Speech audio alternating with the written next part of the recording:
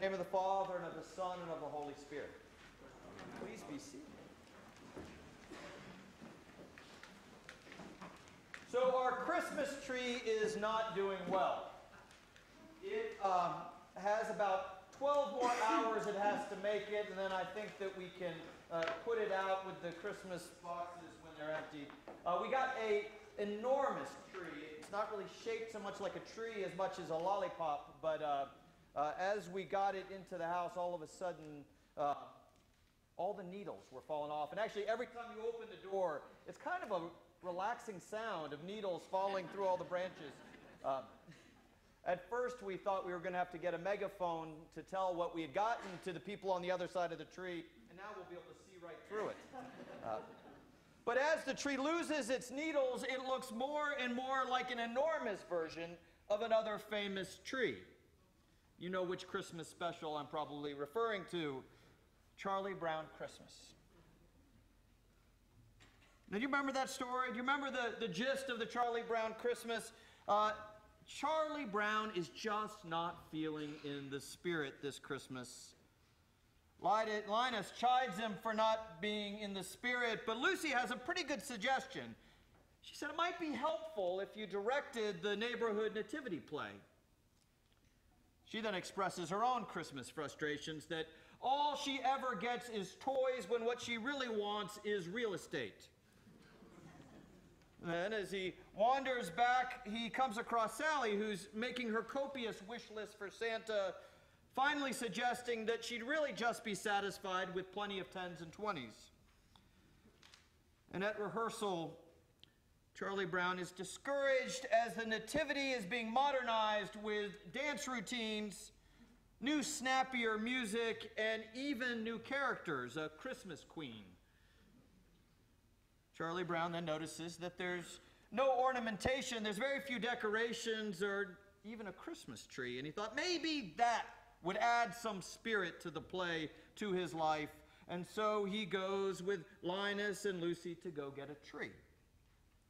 And immediately he connects with this small, spindly little tree that looks a lot like he probably feels in general and maybe even about himself. Linus and Lucy discourage him from picking this particular tree that's all of about 3.5 feet tall and has more brown than green. But he's confident that once decorated, this tree will be perfect. Maybe if he can redeem and fill this tree with Christmas splendor and beauty, he can fill that emptiness that he's feeling. I do realize that I may be over-dramatizing or psychoanalyzing a Christmas cartoon, but please indulge me. And when he takes the tree back to the set and he decorates it, he's laughed at and criticized unmercilessly, as it feels like Christmas, or that Christmas joy he so much wants to experience is slipping away. And he yells out in frustration, "Does anyone know what Christmas is really about?" We all know what happens next. Linus says, "I know." And he walks center stage with his blankie in tow. And he begins to read from that second chapter of Luke that we just heard. And upon hearing that story, that glimpse of heaven dipping down, of God born in the messiness of a manger, wrapped in swaddling clothes, with barn animals watching attentively, and exuberant shepherds charging in, the Peanuts gang's hearts soften a bit, and they begin to fill with that seemingly elusive Christmas spirit. Then they begin to offer Charlie and his tree some encouragement. And they start to take decorations from Snoopy's over-decorated doghouse, and pretty soon the tree that mirrored Charlie Brown's doldrums, but also his hope for something with the power to transform his Christmas, now stands taller and fuller, reflecting that Christmas joy he's been seeking. Then they all break into "Hark the Herald Angels Sing" as the snow begins to fall, and we know that in some small way, on that stage, heaven has opened in that moment. Sometimes as we try to get ourselves into the spirit of the season, we struggle. We struggle with what isn't light and joy in the world some 2,000 years later. We lose sight of what happened in that first Christmas. God came and dwelt among us. It wasn't regal in the conventional sense. It wasn't perfect, but it was good. And it was full of resounding joy. And that infant child did not fix everything, but none of the broken is ever apart from God ever again, ever. In 1968, 51 years ago, was one of the hardest years in modern history, especially in this country. Thousands had died amidst the deadliest year of the Vietnam War. And the war had divided our nation, and it wasn't the only thing dividing our nation. In April of that year, Martin Luther King had been assassinated. In June, Robert Kennedy had been shot and killed. Our country, our world seemed broken. Now, it's worth noting at this moment that the very first Christmas took place not only in a stable far from home, but while a nation still felt the scars of their past defeats, of exile. As the religious leadership was splintered, fighting against one another. And Luke reminds us with the decree from Emperor Augustus that they were heavily under Rome's thumb.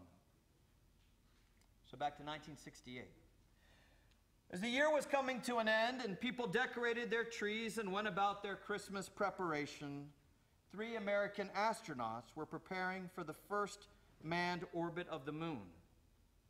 And on Christmas Eve, after they rounded the moon and faced the earth from behind the moon, the views of the earth were stunning.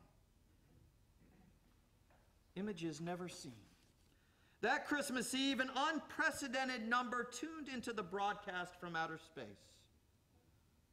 Astronaut William Anders began, "For all the people on earth, the crew of Apollo 8 has a message we would like to send you. In the beginning, God created the heaven and the earth. And the earth was without form and void, and darkness was upon the face of the deep.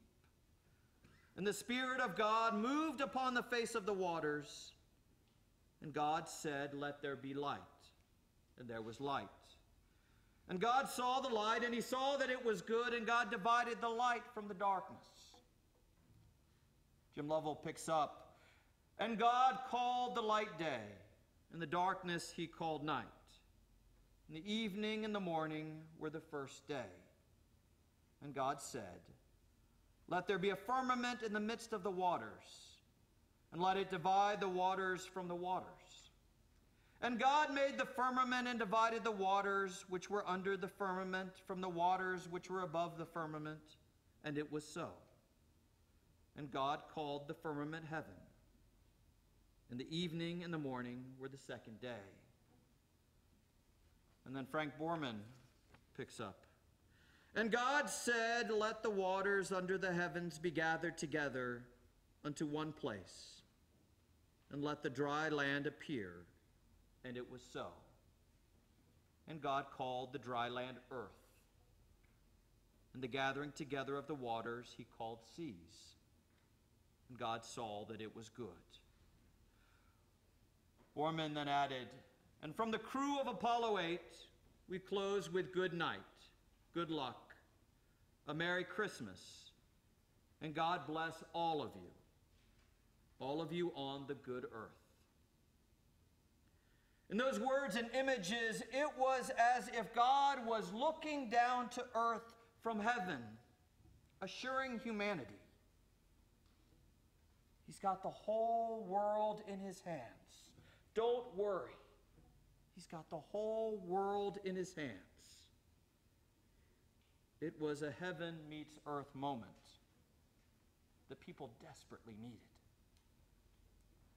But Christmas isn't just our assurance that God has the whole world in his hands, that we are not forgotten, that God is still at the helm. It's that God was willing to put himself into our hands. to enter fully into our lives. Those moments, like on that stage as Linus reminded his friends what Christmas was all about. Those moments from an aircraft thousands of miles away, and like hopefully a moment that maybe came and went this Christmas Eve, where we feel at least a flitter of heaven sweeping down. We're reminded that heaven and earth have met. They've met in that Christ child. Those are not fleeting moments of reality. Those are fleeting glimpses of a reality that has existed ever since that moment, that God came down. Those moments aren't fleeting. They're glimpses into our ultimate reality, our ultimate truth, that God is indeed with us. Emmanuel has come. Amen.